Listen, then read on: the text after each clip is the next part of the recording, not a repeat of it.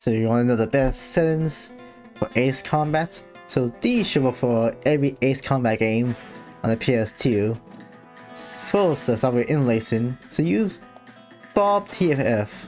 This will make things look sharper and pretty much overall better.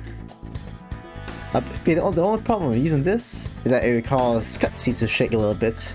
But in game, in-game graphics should be a lot more sharp compared to leaving it on automatic, or you have on none, it will causing it to shake. So this is the best. I was not have this on for resolution. Best match your monitor, because if you put it higher, you might give it a more sharp image for the game, so they make things look more sharp. This have very little GPU impact, so I'll keep on 16. Get everything else on default. For this, have these two on, so there won't be any vocal black lines.